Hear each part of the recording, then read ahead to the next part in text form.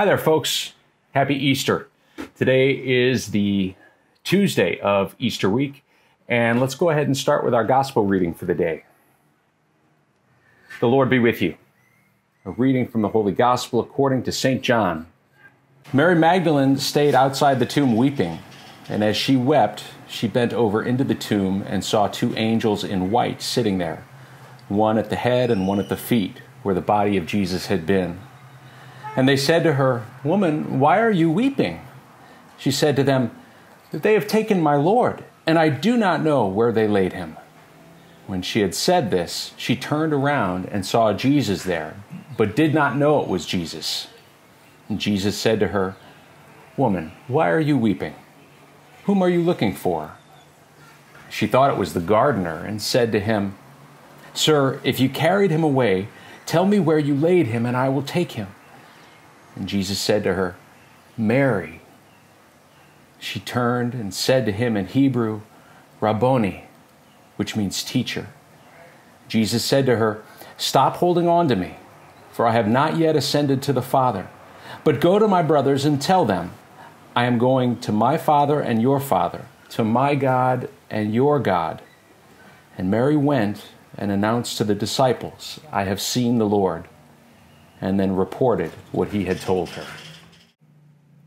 Now, one of the things that's true about a lot of these post-resurrection stories that we read, these stories of Jesus' appearance before he ascends to heaven, is that the disciples have a hard time recognizing him. And it sounds strange because the resurrected Christ is Jesus of Nazareth, the Jesus that they had been spending so much time with. But there was something different about him.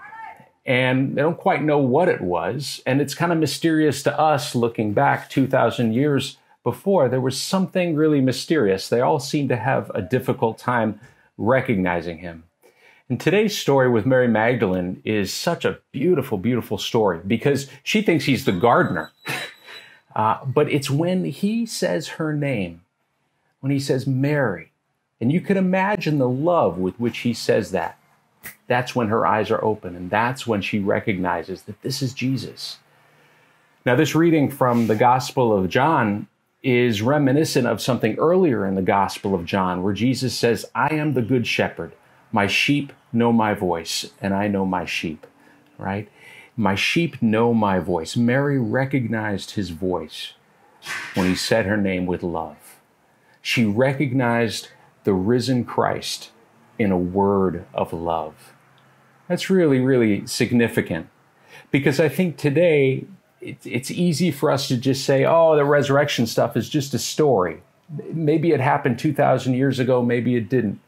But you know what? The resurrected Christ is right here with us, and he continues to speak in love.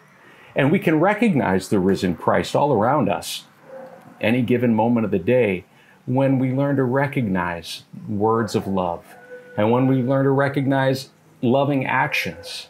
In fact, I would go so far as to say that that is the resurrection today. That is the presence of the risen Christ right here in our midst.